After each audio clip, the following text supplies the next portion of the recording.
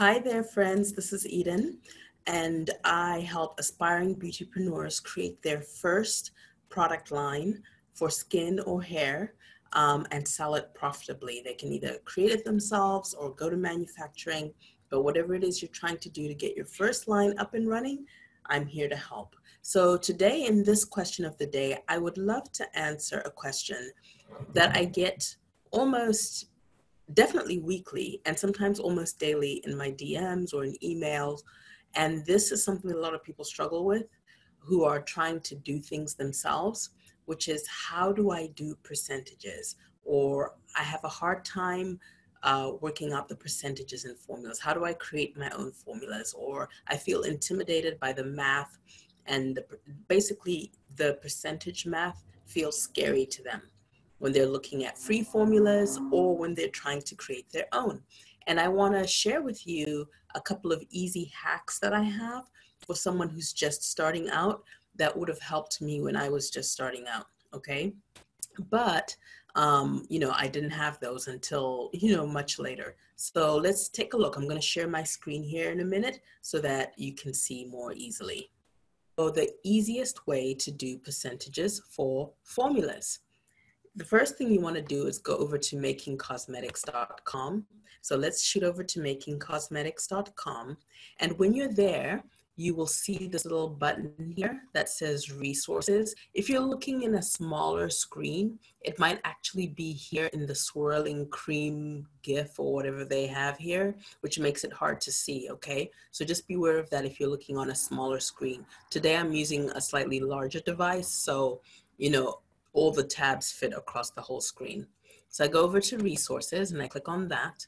And then when I click on that, there will be a whole bunch of stuff that comes up that is very interesting for you to read wherever you may be in the world. And it's all free. Most of it is relevant to US people, but a lot of it translates to wherever you may be in the world, especially the formulating bit. So let's go over to the formulating. And what I want to click on next is this tab here that says, what do I need to make? All right. So when I click on that, right, I'm going to see a whole bunch of formulation types or product types. Okay. So let me just scroll down quickly to explain what I mean. Bath oil, right? So it gives you a whole template for how to make bath oils and the percentages and so forth. Face cream, hair shampoo, conditioner, shaving cream, etc., sun protection cream, okay? All of the things. So let's go back to my presentation here for a minute. I'm gonna have to find a way to move this along. Okay, so we'll go back to my presentation. I'm wondering how I can move this.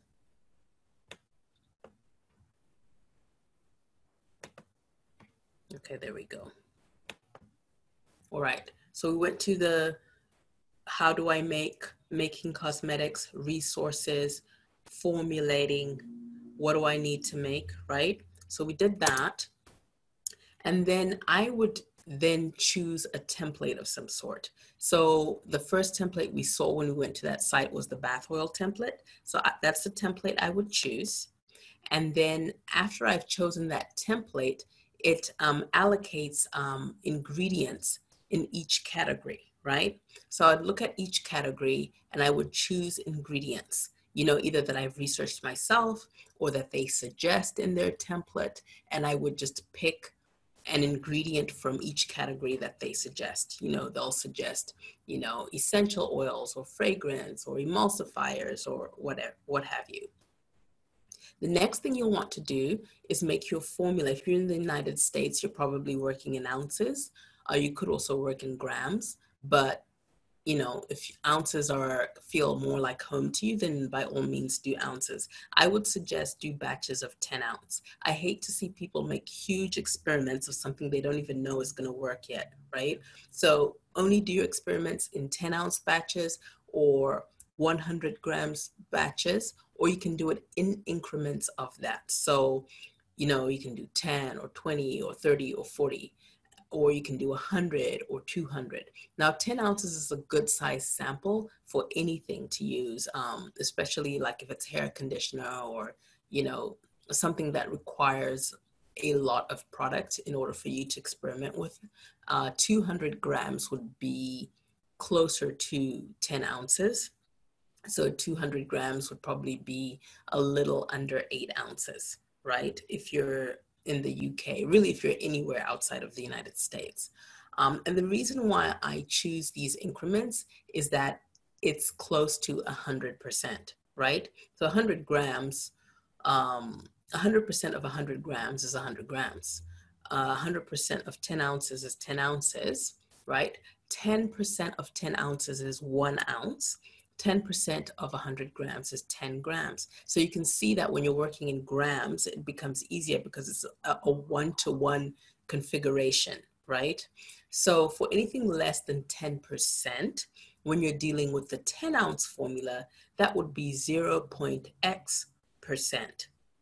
0.x ounces. For example, 5% would then be 0.5 ounces.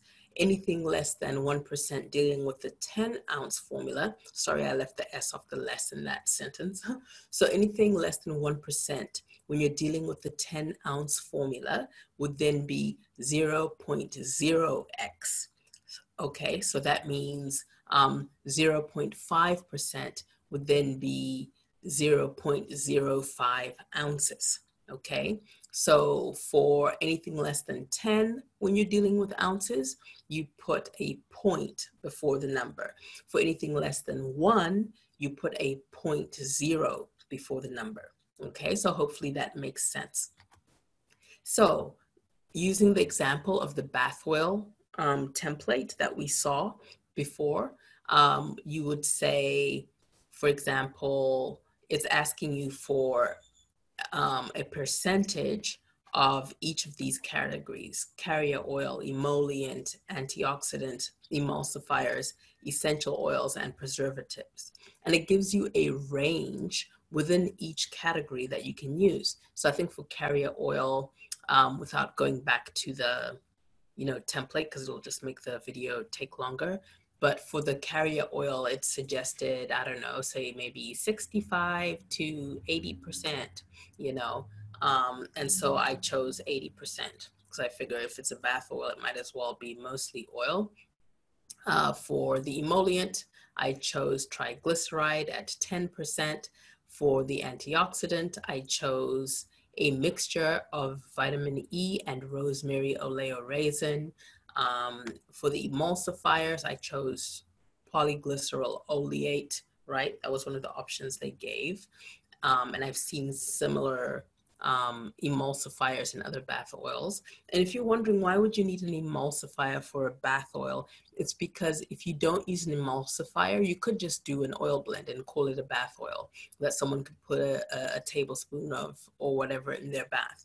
However, it is just going to sit on top of the bath water, kind of like an oil slick. It's not really going to blend into the water. And that's fine. I mean, you can still take your bath and you'll just have extra moisture and oil and stuff on you.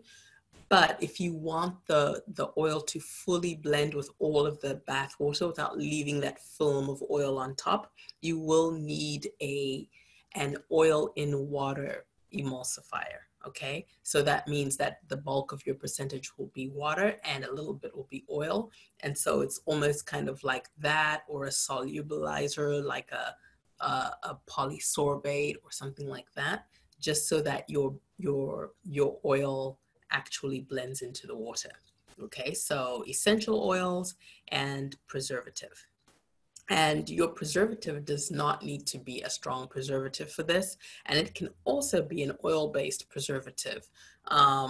They used in their template something like tea tree oil. And I'm just like, tea tree oil is not a preservative. It may extend shelf life a little bit.